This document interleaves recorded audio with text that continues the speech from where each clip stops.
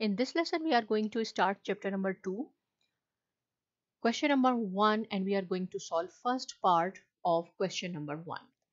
So question we have that we have to find out the derivatives, but we have to use the definition method. Find by definition, that is why I have written in red, because this is the important thing. The derivatives with respect to x of the following function.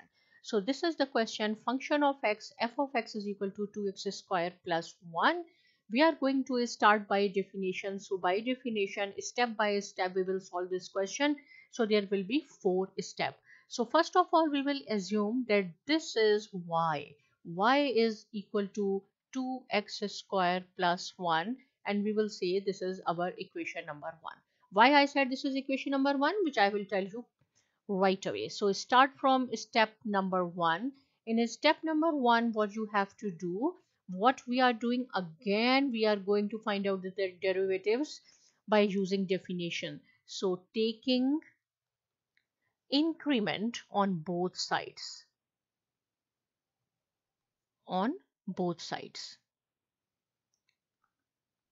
So what is the meaning of increment? Increment means change or addition. We have to add something both sides. So y, and increment is delta means change. So we will add something y plus delta y, which is equal to 2. See here it is y, that is why I have added delta y, but here is x. So what I have to do, x plus delta x. This is the increment on both sides. Delta means change. So here is x square. That is why x plus delta x, and now we will take the square of this plus 1. Now what we have to do, we will take this y, which is on the left hand side, to the right hand side of the equation. So our equation will be delta y is equal to 2 into x plus delta x whole square plus 1.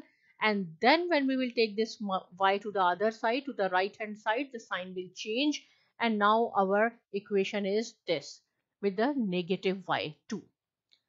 Right? So here I said this is equation number 1. So the value of y is equal to 2x square plus 1.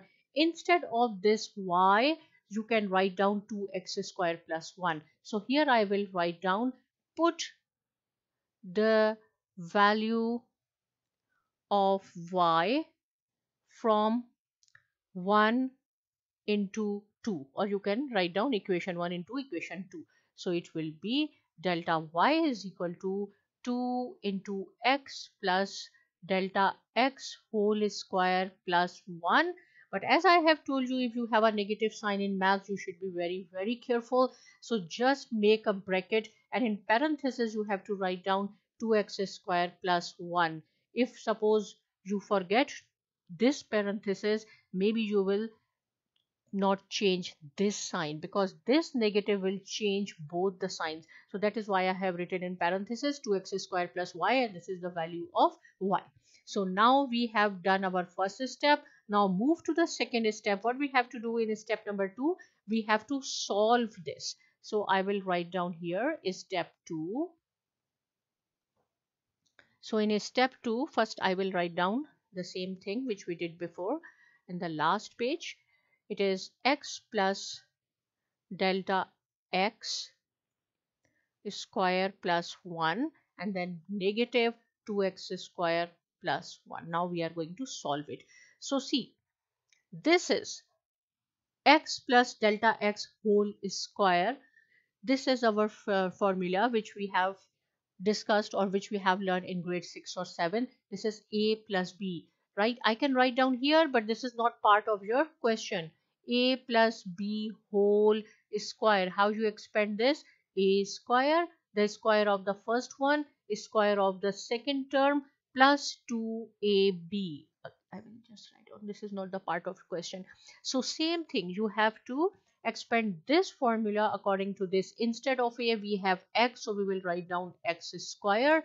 Then b, instead of b we have delta x, so we will make the square of delta x plus 2 is for the formula. This is a, this is b, and now we have expanded our this close parenthesis plus 1, and this negative sign will change because it's multiplying to both terms. Now it is like this. Okay, so next step we have to multiply. It will be 2x square plus 2 delta x square plus 4x into delta x plus 1 minus 2x square minus 1. So see, this is negative 1, this is positive 1, these two are cancelled. This is negative 2x square, this is positive 2x square, so this is also cancelled. What is left? We have 2 delta x square plus 4x into delta x, and here we have delta y. So we can take delta x because delta x is here, delta x is here. We can take delta x common. So what is remaining here? 2 delta x plus 4x is remaining, right? You can think that we can also take 2 as a common, but you will see why I didn't take 2 as a common. If you want, you can take 2 common as well, and again you have to multiply in the next step. So do not worry, only take delta x common. Now our third step is, in our step number 3, you have to divide whatever is here, delta x or whatever. So divide, here we have delta x, divide both sides of the equation or both sides by delta x. So it will be delta y over delta x, which is equal to delta x over delta x, right? And here we have 2 delta x plus 4x. So see, this delta x and this delta x will cancel. Now what we have left? We have here we have delta y over delta x, which is equal to 2 delta x plus 4x, right? Now we cannot solve it further. So the fourth step and the final step is that we have to apply the limit, taking or applying limit delta x tends to 0 on both sides, right? So it will be delta y over delta x and limit delta x tends to 0, which is equal to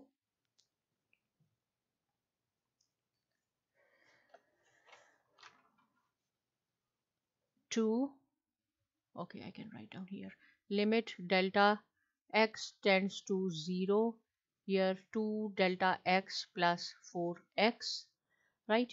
So here we have two terms. So limit delta x tends to 0, we can write down 2 delta x, we will take the separate limit, plus limit delta x tends to 0, and here we have 4x.